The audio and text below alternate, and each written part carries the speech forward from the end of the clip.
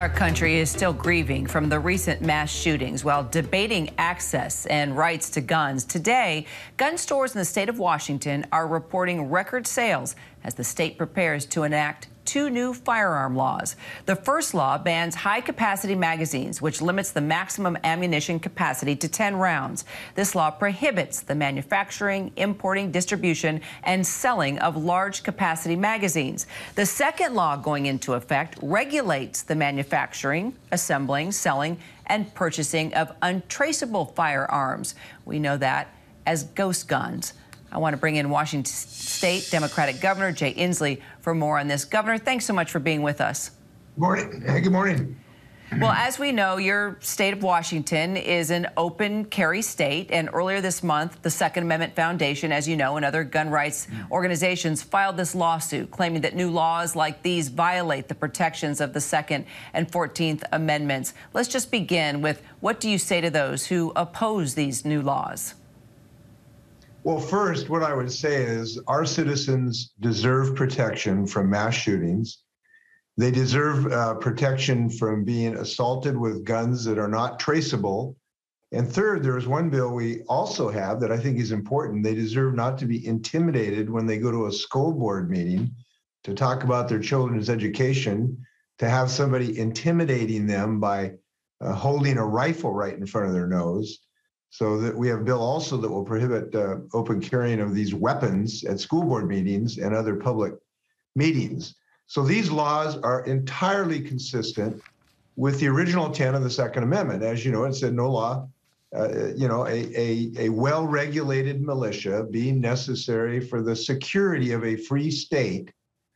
There is no reason that you should allow a person to intimidate another citizen with a rifle at a school board meeting. And it is not necessary to a well-regulated militia for a free state to have 20 rounds to participate in mass murders. These laws do not in any way trammel on the ability for us to have a well-regulated militia. The Supreme Court is simply wrong on the Second Amendment in this regard. And we are going to continue to enforce these safety provisions in our state because A, they're common sense, B, they have been shown to reduce mass shootings. And importantly, they are widely held views by the vast majority of Washingtonians. The Supreme Court is totally out of step. They're now trying to impose minority rule, which is anti-democratic on this, on a woman's right of choice, on the ability to deal with climate change. We ought to have majority rule in this country. And the majority rule in this country says we ought to have protection from rampant violence with these weapons of war. I also know you're going to be meeting with the president today on some of those other issues. We'll get to that in just a second. But let's just kind of break down this new law on high-capacity magazines, stop your constituents from traveling outside the state to obtain these magazines and then bring them back home. How exactly is this going to work? Well, it's on the books. It's a law. It'll work like every law we have. It'll reduce the number of people that violate the law. There may be some scofflaws that attempt to violate it, but it's pretty clear that there is no reason for self-protection, hunting, or any other legitimate activity to have more than 10 rounds in your weapon. Unless people are being assaulted by the 10th Battalion in their home, you don't need more than 10 bullets in your gun to provide protection for yourself or your family. They have one purpose. These are weapons of war. They were designed to kill dozens of people in seconds, and that is the only purpose they're only manufactured for, and that is not a legitimate purpose. We've seen too many mass murders. AR-15s are now becoming the iconic sort of totemic weapon to demonstrate your insanity.